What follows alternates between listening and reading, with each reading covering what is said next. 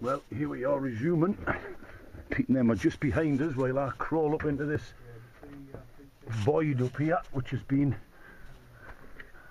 backfilled, to have a look and see what's going on.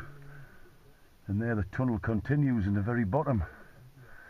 Don't know if you can make that out or not, but wow, dear me, this is fantastic, absolutely mind-blowing.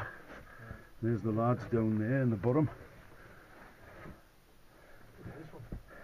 There's got my foot stuck. Right, there's the lads, and here see the opening through a pillar, another hole in here, which is just a little dead end where the old man's been hacking into it. Is there a just little chisel, a little poke? This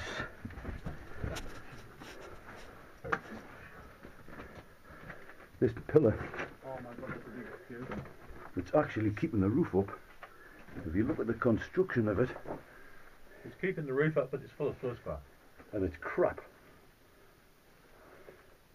How the hell it's keeping the roof up? Counterbalance. Counterbalance?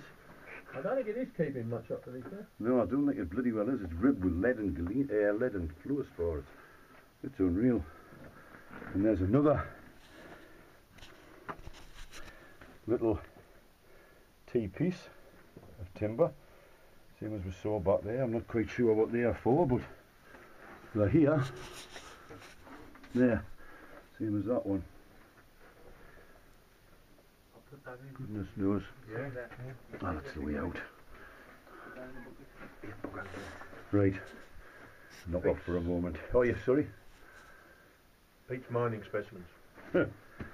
What a surprise. Oh, you bugger. These are 3-inch. From the bits that are lying around, it's a deep blue. Almost looks black. Oh, they're just loose in the tray here. I'm just about to ratchet out another piece.